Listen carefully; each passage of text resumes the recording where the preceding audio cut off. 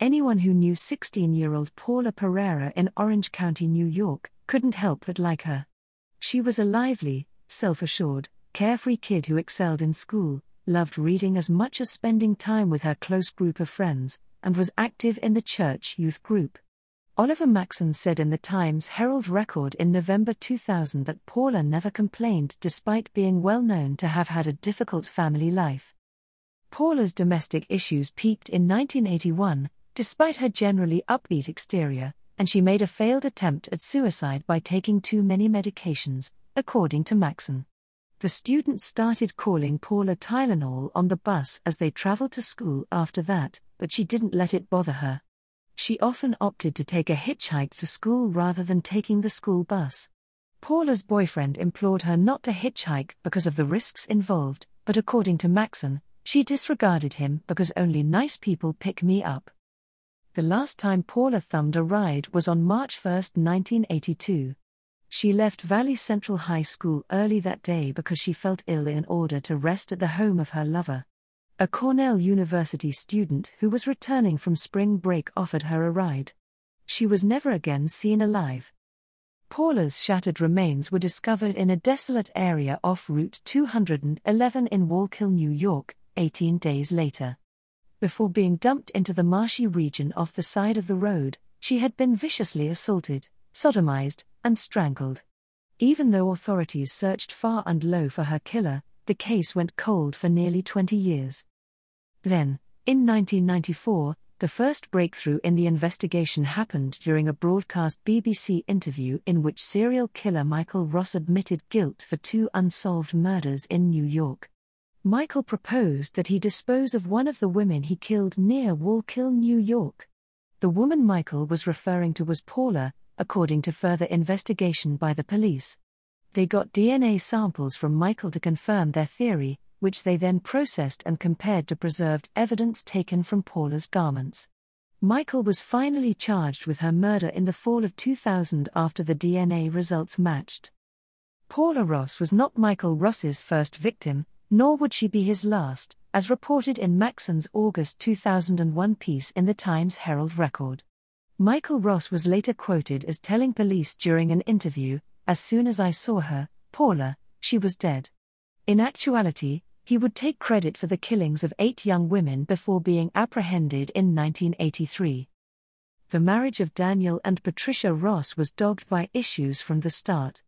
Their forced union sprang from problems that started when Patricia, Pat, was a high school student and unexpectedly fell pregnant. Pat had nothing to do with the marriage or with being the wife of a chicken farmer in Brooklyn, Connecticut, but at the time she had little option, according to a 1996 story by Martha Elliott in the Connecticut Law Tribune. On July 26, 1959, Michael Ross was born. He would be the first of 4 kids that the unfortunate couple would have over the course of 5 years. Elliott asserted that there was proof that Michael's mother, who suffered from mental illness, had physically and mentally mistreated him as a child. Daniel subsequently took over as the children's primary guardian after Pat allegedly became so psychologically unstable and hostile with her children that she was taken to a mental institution at least 2 separate times. Elliott added that there was proof that when Michael was 8, his teenage uncle, who babysat him and had a close relationship with the child, sexually abused him before killing himself at the age of 14. Michael was able to succeed in school despite the trauma he experienced. He was particularly interested in animal science and had aspirations of one day owning a farm. Following his graduation from Killingly High School in 1977, Michael enrolled in Cornell University's College of Agriculture and Life Sciences to pursue a degree in agricultural economics. According to Catherine Davis's article in the Cornell Daily Sun in October 2000, Michael was a socially engaged student who belonged to a number of organizations when he was in school, including the Future Farmers of America and the Alpha Zeta fraternity. In addition, he developed relationships with several attractive young co-ed, including one with whom he got engaged. Elliott, on the other hand, asserted that all of the relationships failed, and that Michael's dream of the perfect family began to be crowded by other fantasies, disturbing, violent, sexual fantasies. His fantasies soon became completely out of control. In his second year of college, Michael began to stalk young girls. He eventually started assaulting many of the women he stalked, giving his violent sexual impulses a new dimension. Amazingly, he managed to avoid being found for a few years. But shortly after receiving his diploma, in September 1981, he was arrested for assaulting a young adolescent female. According to Rebecca James in a Syracuse Online post, Michael was employed by a Cargill Incorporated in North Carolina as a management trainee at the time of the incident. He kidnapped a 16-year-old girl while on a business trip to Illinois, dragged her into the woods, and gagged her before being stopped in his tracks by the police. Michael was placed on probation and fined $500 after being detained for wrongful restraint of the girl. The individual the police detained and later released was responsible for more than just an assault. The police were completely unaware of this. Jung Nyok-2, 25, was found dead in May of that year in Fall Creek near Ithaca, New York, which is at the bottom of a gorge. Police initially thought she had committed suicide. They eventually understood that Jung had truly been murdered and brutally assaulted. Jung would be regarded as Michael's first known murder victim. Michael's violent fantasies had taken a terrible toll. Michael tried to kill himself after killing Jung, according to Elliot, but he didn't succeed because he was too chicken to do it. He also allegedly tried to persuade himself that he would never hurt another person again, but by that point his compulsions had gotten the better of him. Michael was an unstable individual who was about to go on a violent spree. Tammy Williams, then 17 years old, was kidnapped by Michael on January 5, 1982, as she was on her way home from the Brooklyn, Connecticut, home of her boyfriend. Not far from where she vanished, she was eventually discovered assaulted and strangled.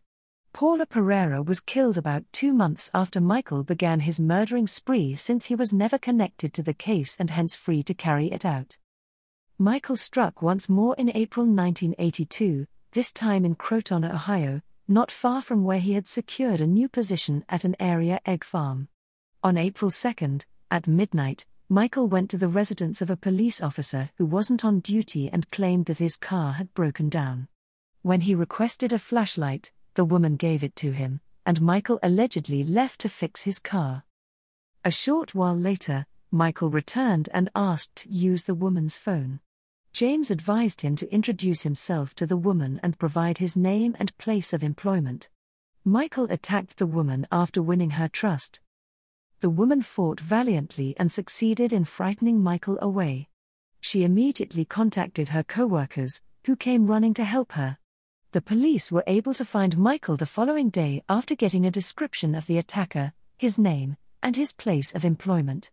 He was taken into custody right away and accused of assault. A little more than a month later, according to Michael Newton's book The Encyclopedia of Serial Killers, his parents paid his bail and sent him home to Connecticut for 16 days of psychiatric study. According to the psychiatrist assessments, Michael was indeed experiencing psychological issues, which he attributed to his parents' 1981 divorce. Surprisingly, despite the fact that he had a criminal history that included 2 sexual offenses, not much was done to keep him under ongoing mental monitoring or police scrutiny. Michael was thus free to continue his murderous rampage. According to Newton, Deborah Taylor, then 23 years old, and her husband ran out of petrol on June 15, 1982, close to Danielson, Connecticut, and split up to hunt for a gas station. Michael kidnapped her as she was crossing the street and then assaulted, beat, and strangled her. A jogger discovered her skeletal bones about 4 months later, according to Newton. Although he would subsequently be connected to the case, Michael was first not suspected. Michael finally made an appearance in an Ohio court in August 1982 to answer for beating the pregnant policewoman. He entered a guilty plea during the hearings, paid a $1,000 fine, and spent 4 months in jail before being released on probation. According to James, the probation report suggested he make better use of his free time, perhaps by taking classes, starting a jogging program, or learning to fly, in the hopes that the pursuits might deter his aggressive conduct. The suggestion was absurd and disturbing. It is easy to understand why such behavior would not discourage a violent serial offender, if at all. After finishing his probation, Michael returned to Connecticut and started selling insurance door-to-door. He lied about his criminal history when applying for the job, which helped him get it. He probably saw his next victim while scouting out possible customers. Robin Stravinsky, 19, vanished while traveling in Norwich, Connecticut, on November 19, 1983. A week later, according to Newton, joggers discovered her remains close to a neighborhood hospital. She'd been both assaulted and choked. Due to the striking similarities between the cases at the time of the discovery, detectives working the case were able to connect Stravinsky's murder to those of Tammy Williams and Deborah Taylor. The majority of the victims were about the same height, sodomized, discovered face down, and strangled. The police had little leads at the time regarding the identity of the perpetrator, despite the fact that it was becoming increasingly obvious to them that a serial killer was among them. They scrambled to identify the serial killer using the evidence collected from the crime places. Michael eventually committed his first double homicide on Easter Sunday 1984. April Brunies and Leslie Shelley, two 14-year-old friends from Griswold, Connecticut, were on their way to a friend's house after leaving the movies when Michelle abducted them. When the girls' bodies were eventually discovered, it was evident that both had been viciously assaulted and killed in a way akin to how Michael had killed his earlier victims. Michael claimed his seventh murder victim 2 months later. Wendy Baribold, a 17-year-old native of Lisbon, Connecticut, was kidnapped in broad daylight on June 13, 1984. Wendy was supposedly last seen alive traveling down State Highway 12 on her way to a convenience shop, according to witnesses. A few days later, her remains were discovered. Wendy had been assaulted and strangled like Michael's other victims. On the day she vanished, witnesses claimed they noticed a thin white man with glasses driving a blue, late-model Toyota following her, unlike the prior murder instances, James reported. The break that the detectives were waiting for materialized. Wendy's murder case lead investigator was Detective Michael Mychik, who also worked on the Tammy Williams investigation. Mychik followed the car that the eyewitnesses said they had seen to start his inquiry. Elliott reported that Mychik printed out a list of 3,600 nearby blue Toyotas that fit the description. Unsurprisingly, Michael Ross was the first name on the list he saw on June 28, 1984. Mychik was immediately skeptical of the young man during the interview. Elliott said that Mychik referred to the experience as a roller coaster ride because every time he was about to leave the flat, Michael would drop him a crumb that would make him think that he should ask more questions, according to Elliott. Michael eventually confessed to some of his misdeeds after becoming unable to keep his horrifying secrets any longer. He initially only confessed to killing Wendy Baribold when he spoke to Mychik, but later, while being held by the police, he also admitted to killing April Brunies, Leslie Shelley, Tammy Williams, Deborah Taylor, and Robin Stravinsky. Years later, he would take responsibility for the murders of Paula Pereira and Jung Myok Tu.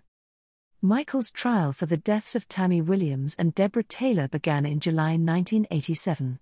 He admitted to killing them and was given a 120-year maximum sentence. He was found guilty of killing Wendy Baribold, April Brunies, Leslie Shelley, and Robin Stravinsky the month after his trial. 2 life sentences and 6 death sentences were all that were given to him. Michael became irate both during and after the trials because he believed that the judge and jury were biased and that some of the witnesses' testimony was wildly false. But the thing that probably irritated him the most was that he thought the court had overlooked his purported mental disorder. Michael claimed that the judge's decision to not allow his psychiatrist, Dr. Robert Miller, to testify was the clearest example of this. The defense team argued that the jury would have been more forgiving during the penalty phase if Dr. Miller had been permitted to present his testimony regarding Michael's psychological state. Furthermore, his mental illness might have even been viewed as a mitigating circumstance that would have prevented him from receiving the death penalty. Michael lodged a broad list of grievances and requested a new trial from the state in protest. Elliott said that the Judicial Review Council and the statewide grievance committee rejected his concerns after reviewing his case. Michael, though, persisted through the appeals procedure, and eventually the Supreme Court heard his case. As reported by Richard Biegenveld in a serial killer hit list article from 2000, the Connecticut State Supreme Court upheld Michael's murder convictions in July 1994 but overturned the death sentences, finding that the original trial judge excluded evidence that might have helped Ross prove he suffered from a mental illness or defect. The court consequently mandated a new punishment hearing, which would be set back by several years.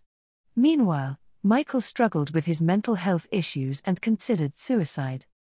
Michael's alleged mental instability was first mentioned when he was a little youngster.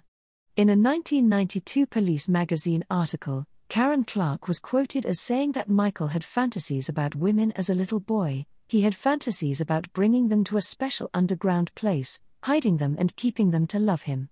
She was also quoted as saying as a teenager, he molested several little neighborhood girls. As an adult, his fantasies grew more sexual and progressively more violent. It's also been proposed that his aggressive demeanor was really brought on by a chemical imbalance in the brain.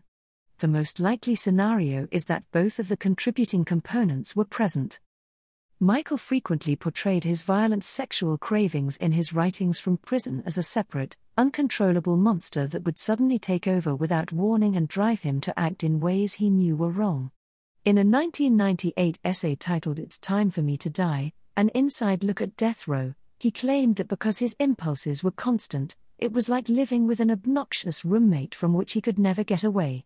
He went on to say that he would frequently experience orgasmic pleasure while acting out his fantasies, but that he would also later be disgusted by the exact same thoughts, adding that he felt such a sense of loathing and self-hatred that he frequently yearned for death to free him from his mental torment. In his book The Psychopathic Mind, Origins, Dynamics, and Treatment, Dr. J. Reid Malloy defined sexual sadism as the conscious experience of pleasurable sexual arousal through the infliction of physical or emotional pain, which is characteristic of most sexual psychopaths. Most of the psychiatrists who treated Michael made this diagnosis. The repetitive thoughts, urges and fantasies of the degradation, assault and murder of women, which Michael claimed he couldn't get out of his head, were repeatedly reduced by his psychiatrists. Michael claimed that the feminine contraceptives Depo-Provera helped to drop his testosterone levels to below prepubescent levels, further resulting in a major reduction in his violent cravings and fantasies. This, in turn, helped to alleviate some of his symptoms. However, the comfort was just momentary. The hormones directly caused Michael's liver troubles, which forced him to stop taking his prescription. He soon lamented that the obnoxious sexual desires had returned. Michael was given an alternate method of female contraception a little over a year later, which helped him to regain control over his sadistic urges to assault women. According to legend, Michael's prescription gave him the clarity he needed to understand the full gravity of his heinous deeds. He claimed that he could only vaguely recall the specifics of the murders, but he did start to understand some of the suffering he caused the victims' families. In his article, he said that their suffering tormented him, but he also understood that there was nothing he could do to make up for what he had done. As a result, Michael made the decision to volunteer for death rather than let his victims' families suffer in silence. His contentious choice would elicit a range of emotions, including fury and relief, and briefly upend the institution, which was unaccustomed to criminals requesting state-assisted suicide. Michael worked with state prosecutors for the greater part of 4 years to avoid a hearing on a new punishment and to reach an agreement to go straight to the execution chamber. Michael and State Attorney C. signed a 10-page death pact on March 11, 1998. Robert Sotti begged the court to speed his death while admitting his deeds were abhorrent and terrible. Michael wanted to avoid a second punishment hearing, which the Superior Court judge had chosen to annul because it was unconstitutional and unsettling. The jury selection portion of the retrial's penalty phase was slated to start in April 1999. Michael supposedly had a change of heart and decided he did not want to be executed the same month, according to Biegenveld. The defense team's original objective was to demonstrate that Michael's mental illness was a mitigating circumstance that would prevent him from receiving the death penalty. In order to support the death penalty, the prosecution team planned to prove the existence of so-called aggravating factors, according to Hartford, Connecticut's WTNH News Channel 8. Before either side could make their case, they would have to wait for a while. Michael's penalty hearing ultimately began about 10 months after jury selection and a great deal of legal wrangling. The prosecution's case was presented over the course of 3 days, starting with the evidence of the victims' loved ones and the police investigators, and concluding with a videotaped BBC interview in which Michael discussed the suffering of his victims. The job for the defense team to persuade the jury was made much more difficult by their persuasive arguments and the evidence of the victims' families. Although they had their work cut out for them, the defense was also able to make a compelling case. Dr. Stanley Kapuscinski, Michael's prison psychiatrist, testified before the jury, claiming that his patient had sexual sadism and that medication could treat its symptoms. His comments backed up the defense's claim that Michael's mental instability was what ultimately led to his murderous spree. On the witness stand, Michael's father also begged for his son's life. According to a March 2000 article by WTNH, Daniel Ross stated that he felt it would be a mistake to execute Michael Ross because he is a biological specimen that might ultimately provide insightful data about the psychopathology of a serial killer. Michael's aunt also spoke in court on his behalf and pleaded for the death penalty to be avoided. Sam Reese Shepherd, the son of Dr. Sam Shepherd, who was found guilty of killing his mother in Ohio in 1954, was perhaps one of the most surprising witnesses to take the witness stand in Michael's defense. According to a WTNH piece, Sam openly criticized the death sentence throughout his testimony and argued that Michael would be better off dead than contributing to research. The introduction of Dr. Miller's testimony, which was excluded from Michael's initial trial, was the defense's turning point. Nevertheless, 13 years ago, in a letter to the court, Dr. Miller claimed that Michael's mental state was a mitigating circumstance that ought to affect the severity of the punishment imposed on his client. The defense presented their closing statements after introducing one of their most significant pieces of evidence, and then they rested their case in the hopes that the jury would concur with Dr. Miller's findings. The Superior Court jury, which was composed of 9 men and 3 women, reached a verdict following 9 days of discussion. On April 6, 2000, Michael was sentenced to death once more for the savage killings of Leslie Shelley, Robin Stavinsky, Wendy Barabolt, and April Brunies. It had taken the state a total of 16 years since Michael's arrest to secure a death sentence against him, and they were determined to make it stick this time, according to Diane Scarponi in an April 2000 article. Michael, she wrote, stood impassively as the verdicts were read while the families of the victims wept or sat with bowed heads. Michael will be one of the first people to be executed in the state of Connecticut since 1960 if the state has its way. Michael was transferred from his death row prison cell in Connecticut to the Sullivan County Maximum Security Prison in Fallsburg, New York, in August 2001, while his death sentence was under appeal. He was moved to Orange County so that he might be charged with assaulting and killing Paula Pereira. In front of Judge Nicholas de Rosa on September 24, 2001, Michael entered a guilty plea to the counts of first-degree murder. He was given an 8 to 25-year prison term for killing Paula viciously the next month. Unexpectedly, Michael appeared relieved when the verdict was announced and was quoted as saying, "I regret that this has taken so long to be taken care of," according to Timothy O'Connor of the Times-Herald Record. Michael was able to avoid prosecution for the 1981 assault and murder of Jung Nyok Tu. James cited Tompkins County District Attorney George Dentes as saying that since Michael had already received a death sentence in Connecticut, it was futile to try to convict him for her homicide. In addition, Jung's family in Vietnam has no desire to pursue the matter and would rather avoid experiencing the suffering that has broken their family apart once more. Despite Michael's attorney's several appeals, the Connecticut Supreme Court decided to affirm his earlier death sentence in May 2004. An execution date had been scheduled for January 26, 2005 in the following October. Michael had made the decision to give up his 18-year appeals process and accept his fate. Finally, when Connecticut carried out its first execution in 45 years on May 13, 2005, it finally complied with Michael Ross' request. According to the New York Times, Michael Bruce Ross chose to forego further appeals in defiance of public defenders and others who wanted to save him. Ross convinced judges he was competent, smirked at psychiatrists who said he was suicidal, and frequently seemed exasperated by his inability to reshape his image. Michael Ross did not commit suicide, according to defense lawyer T.R. Paulding, who supported Ross's requests. It was a courageous choice, the speaker said. 9 relatives of his victims were present as Michael Ross received his lethal injection at the Osborne Correctional Facility in Somers, Connecticut. Ross decided against offering a concluding speech.